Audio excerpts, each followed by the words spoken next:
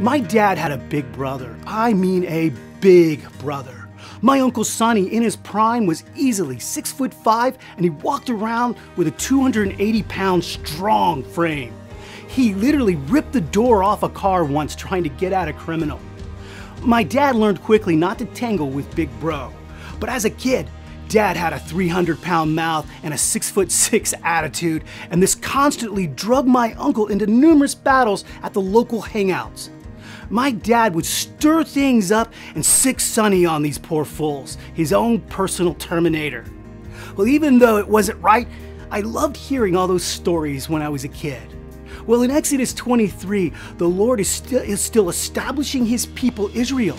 He gives them laws promoting justice and other civil conduct, ceremonial laws, as well as feasts to observe.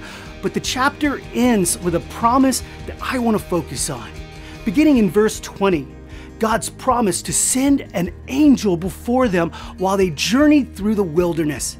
And He would do this to guard them on the way and to bring them to the place that He had prepared.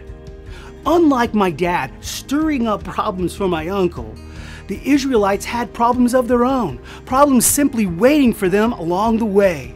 Verse 23 says the Amorites, the Hittites, the Perizzites, the Canaanites, the Hivites, and the Jebusites, all pagan people, would be waiting for them, waiting to oppose them. But this angel of God would run guard, and it says, cut them off. Oh yeah, this is no mere angel. He is way bigger and way stronger than a 6'5", 300-pound big brother. And he could stir the fear of God into any bad guy. The people were to obey his voice, for he had God's name in him. No mere angel has this kind of authority. This was God Himself making Israel's enemies His enemies.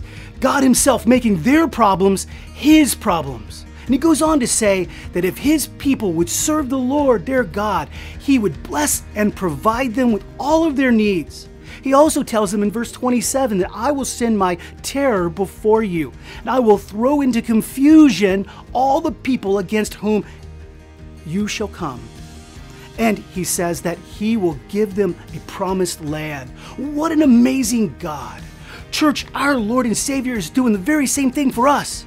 He never leaves us, has fought our sin battle for us upon the cross, and He goes out before us when we abide in Him. He promises to make our joy full.